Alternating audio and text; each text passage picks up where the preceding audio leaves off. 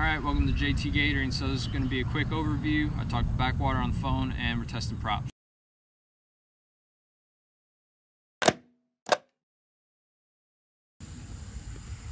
Everything mud motor related has to be greasy. Alright, Backwater sent me some 9x4 and 9x5 prop. That sounded a little weird. Sent me two props. One's a 9x4, one's a 9x5. 9x4 has a lower pitch than the 9x5. So in theory the 9x5 should get me faster if my engine can spin it. So I'm going to put the 9x5 on there first because I strongly think that it will. And if my RPMs are low and the engine's not performing good, then I know that I can drop down to the 9x4. But I don't want to put the 9x4 on,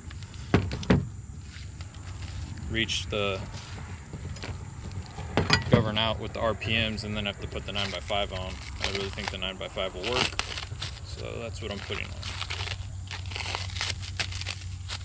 Should probably just cut this off, but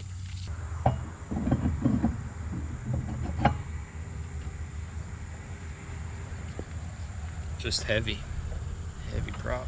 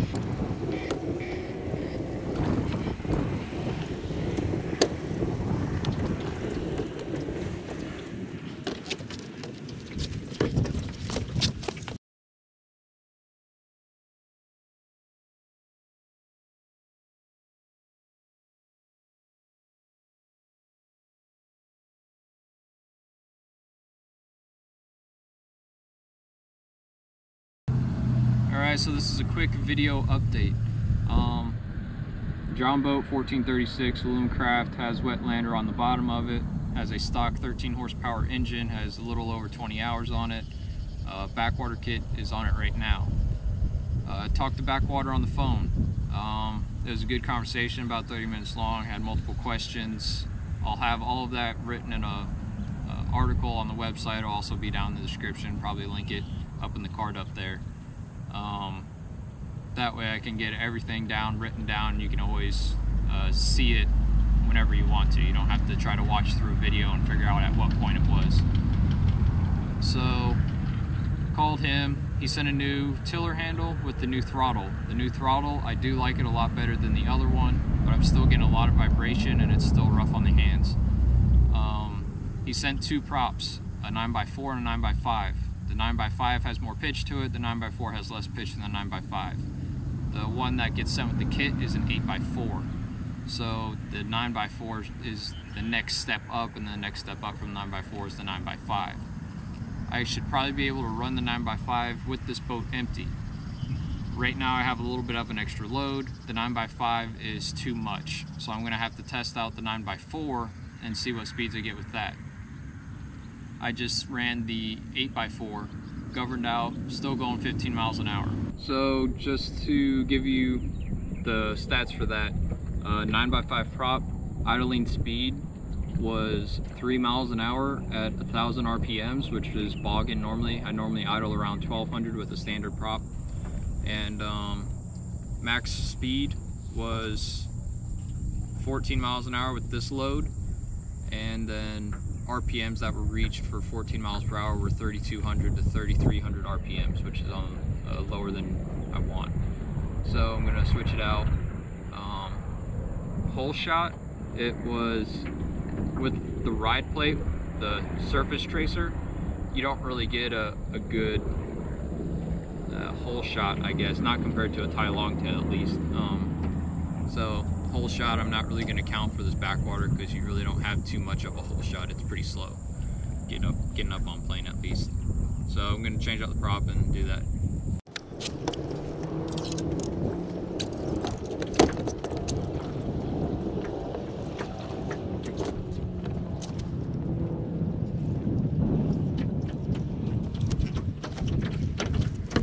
That way the wind won't blow me into the shoreline. We'll see how good that holds. Alright, so I just got the 8x4 prop on. That anchor pole is still holding. There's a little bit of wind, I think it's like 8 miles an hour right now. A little bit of chop on the water. And it's up to the handle and it's pretty angled and it's holding great. So I really like that. 9x5 prop is too much for right now with what's in the boat, so I'm switching back to the 8x4. I'm going to slide this cooler back more.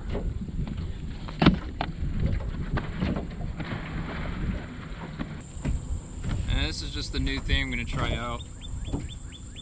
Having this big cooler in the boat, I don't know if I'm going to like it or not. I'm going to try sitting on it, and I'm going to try just facing it forward. This is the first time it's on the boat, so first time I'm playing with it.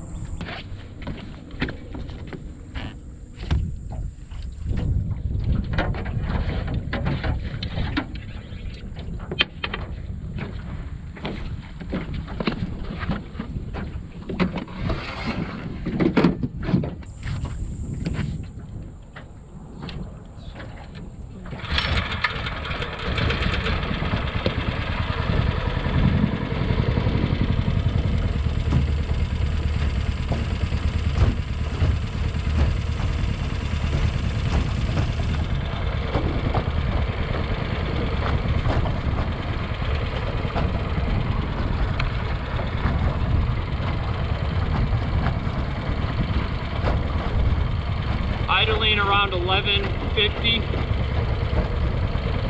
We are going to be running into the wind.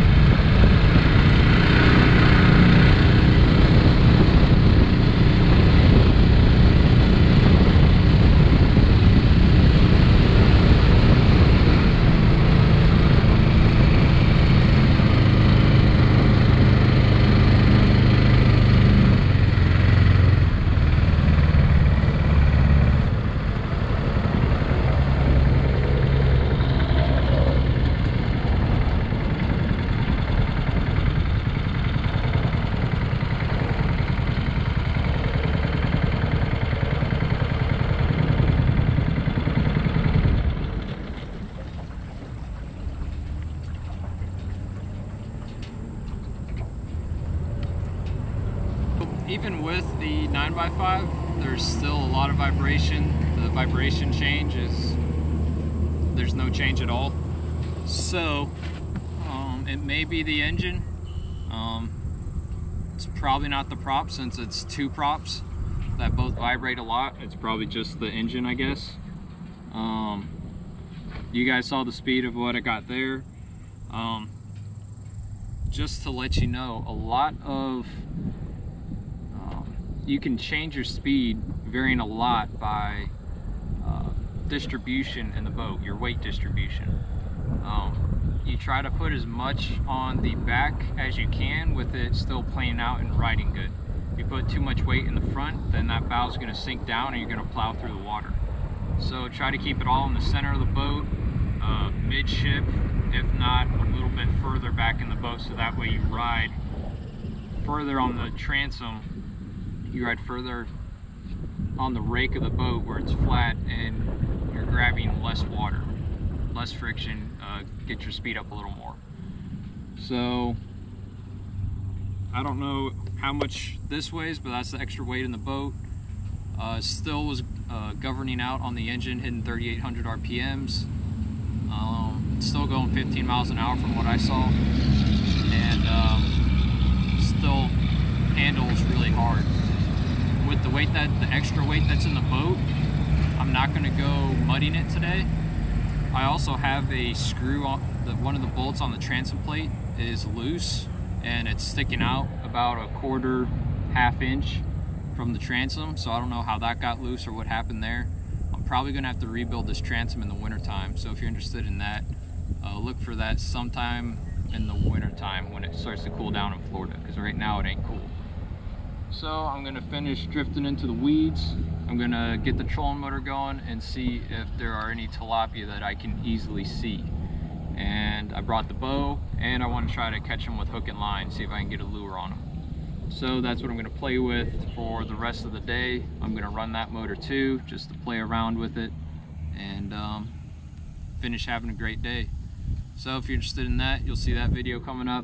And thank you for watching. This is JT Gator.